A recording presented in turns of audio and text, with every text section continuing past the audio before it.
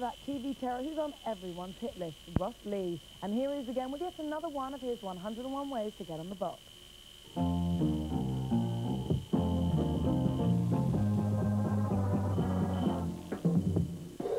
Some weeks I have to search very hard for the perfect TV show to infiltrate, and some weeks opportunities are heaven sent. In the run-up to the European elections, the BBC are holding a series of phone-in programmes presented by the king of political chat himself, Jeremy Paxman. In Jeremy's hot seat today is none other than the Prime Minister, John Major. All the political boffins around the country are sat by their television screens in anticipation of hearing the Premier's views on Europe. Europe, in one way or another, impacts upon our lives in the United Kingdom. Now, I am taking this very seriously. I'm so excited about the possibility of speaking to John Major. I'm willing to take my hat off to him. And everything else, for that matter. Oh, and this is just to help me find a really exciting question to ask. Now, to get onto this programme, all you've got to do is ring up the researchers. And if they think that your question is thrilling enough for Jeremy and John to chat about, then they'll let you loose on air. Like, for instance, Terry Coe's question.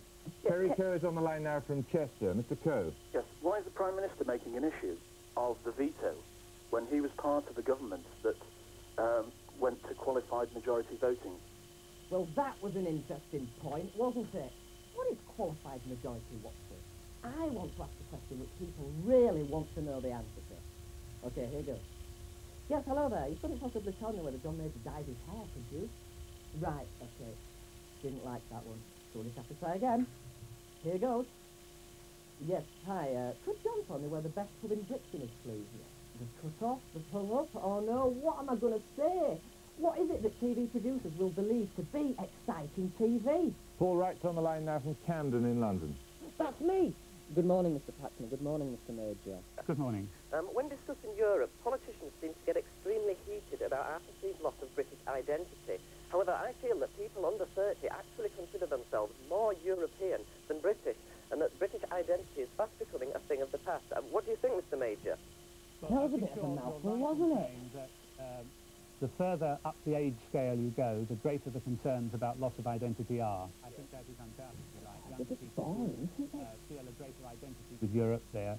They've grown up with it more, they're more inclined to travel with it, to travel in. What I've called from time to time the sour European Union isn't just a British phenomenon.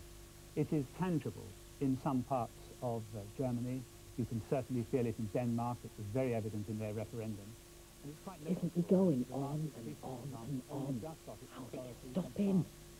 But what I would like to add to that, if I may, is we ought not to let those disaffections because of the fallibilities of politicians and bureaucrats blind us to the fact that the development of the European Union is one of the most important changes we've seen in this country for a very long time, and it is a beneficial change. Get real, John. The most beneficial change in Britain was when EastEnders went 3 times a week.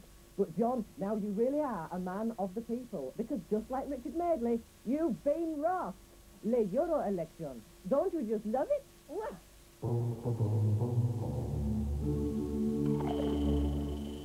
Ross Lee. The Prime Minister He's of this really country gone to the top this time, hasn't he? on the phone with Ross Lee.